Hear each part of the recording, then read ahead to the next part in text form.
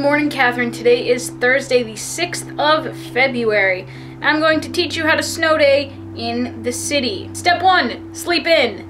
My alarm goes off at 9 a.m. Monday through Thursday because I have class at 10, and at 9 o'clock, mine and my roommate's alarm went off, and we checked our text messages, and it said we don't have class, so then we shut off our alarms and went back to sleep until noon. Step 2, eat breakfast at noon. I sat in my common room with my roommates and ate Cheerios.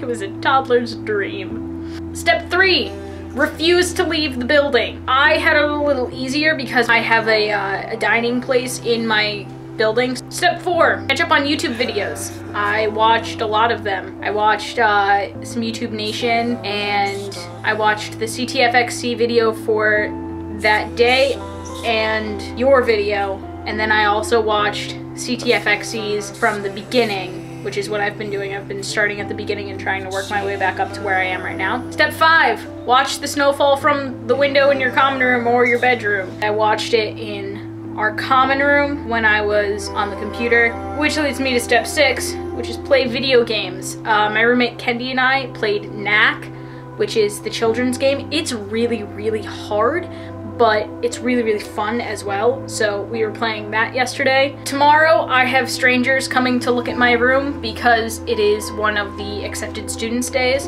and we're gonna have people walking in looking at what a suite looks like in Piano Row, and they're gonna look at the laundry room and the Max and where the mail is and all of that sort of stuff.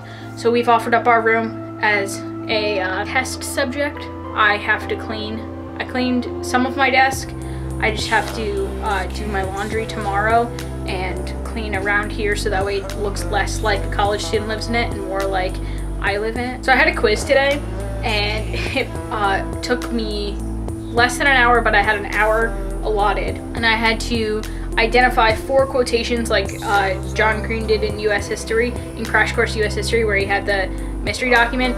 I had to do that for 4 quotations out of the readings that I was supposed to have done for my American literature class, of which I did, I think, 2. I had to identify the author, the work, and the significance of it, each of them.